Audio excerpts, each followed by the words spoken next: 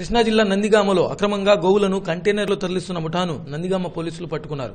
శ్రీకాకుళం జిల్లా నసరావుపేట పశువుల సంత నుండి 23 గోవులను అక్రమంగా కొనుగోలు చేసి నేషనల్ హైవే మీద తరలిస్తున్న కంటైనర్ను రోడ్డు సేఫ్టీ పోలీసులు పట్టుకుని స్టేషన్కు తరలించారు. హైవే రోడ్డుపై పోలీసులు తనిఖీల్లో భాగంగా వాహనాన్ని ఆపే ప్రయత్నం చేశారు. వాహనాన్ని ఆపకుండా వెళ్లడంతో అనుమానం వ్యక్తం చేసిన పోలీసులు వాహనాన్ని ఆపి తనిఖీ చేశారు.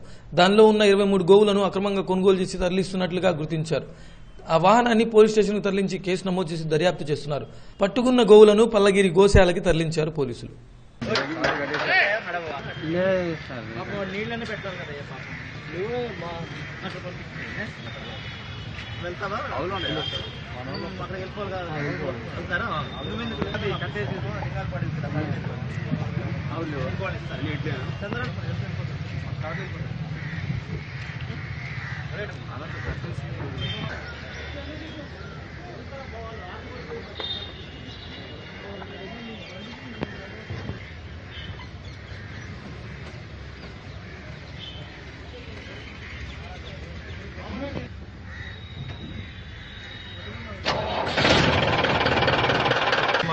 NHI 65 మీద మా RS మొబైల్ ఎస్ఐ గారు వెహికల్ తనిఖీ చేస్తుండగా ఒక ఐజర్ వాహనంపై 23 గోవులను నిర్బంధించి అక్రమంగా తరలిస్తున్నారని చెప్పేసి ఆ వెహికల్ని అందులో ఉన్నటువంటి డ్రైవర్ని అదుపులోకి తీసుకోవడం జరిగింది. వాళ్ళపై కేసు నమోదు చేసి దర్యాప్తులో భాగంగా ఈ గోవుల్ని పల్లగిరి గో సంరక్షణకి అప్పగించడం జరిగింది.